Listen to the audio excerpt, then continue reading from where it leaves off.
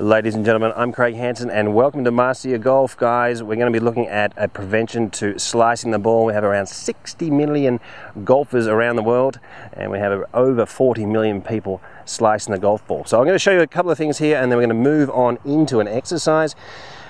People, when we're coming down, we're seeing over 90% of the tour pros, when the club's parallel to the ground here, when they come into entry, they'll have a bowed left wrist and they'll have the toe of the club or the sole of the club pointed up between 12 and 1 o'clock, and we're seeing over 70% of club golfers with the face open, pointed between 10 and 11 o'clock here in that direction, and having a cupped lead wrist.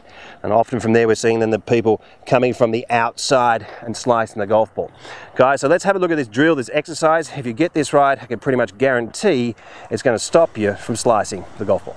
Pop the club directly over opposite the right thigh, split the hands, and we start to move the left wrist in this downwards motion. Now obviously a motorbike goes in the other direction, the throttle, but we're going to be moving it downwards here. Now when we do this, guys, you can see the face closing down.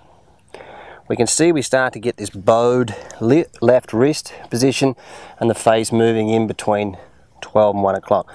It's just for a sensation. You know, you do it a few times, you get a feel. You might throw it into a practice swing, go in and hit yourself a shot, back again, split the hands.